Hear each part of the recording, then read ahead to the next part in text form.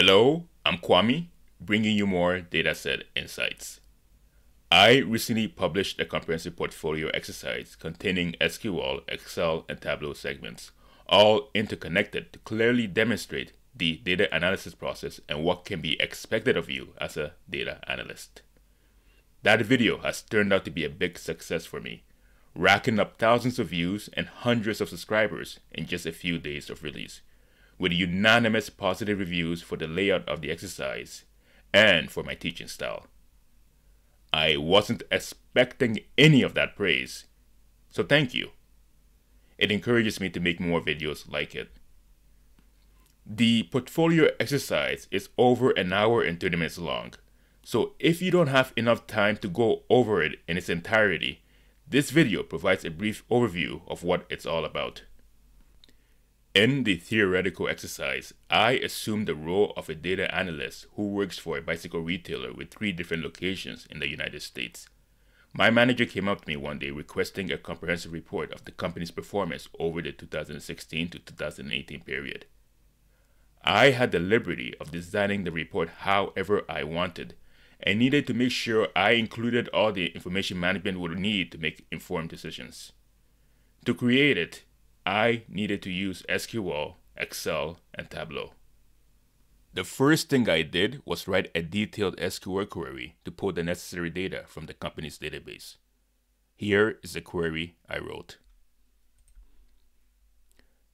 Now, this query might look long and complicated at first glance, but it's actually pretty simple and straightforward. The hardest part was pulling the data from 8 separate tables and using direct and indirect joins to connect them in this query. Here is the result. So using my judgment, this is the information that I deem management would need for their decision making. The next thing I did was import the SQL generated data into an Excel workbook and created an interactive executive dashboard for management. Here is the workbook. I have one worksheet for the imported SQL data, as you can see here. I have a second worksheet that I use to create a series of pivot tables for the graphs and charts I need for the executive dashboard. And finally, I have a worksheet for the executive dashboard itself.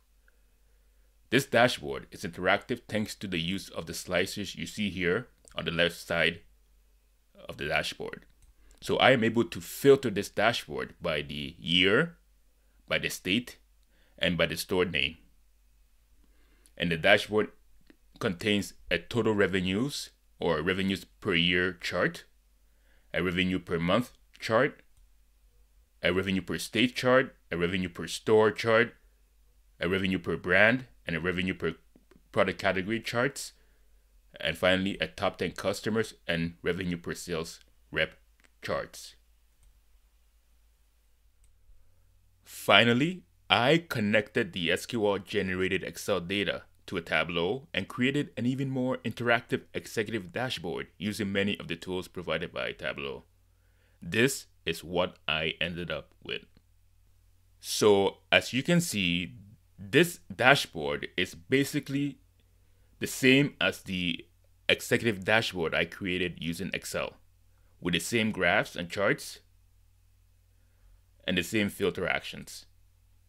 In this case, I can filter by the year as well as by the state.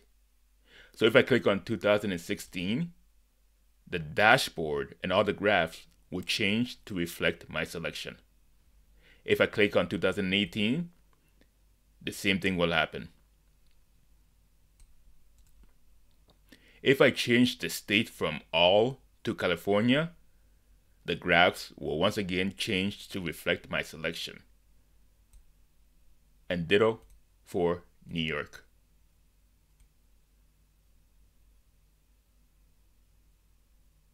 That's about it. You can access the entire portfolio exercise, see how I achieved the results, and follow along at your own pace by clicking the link shown at the top right of this video or in the description. The exercise includes timestamps that allow you to jump in between the SQL, Excel, and Tableau sections and subsections. Let me know if you have any questions, and thank you once again for your interest.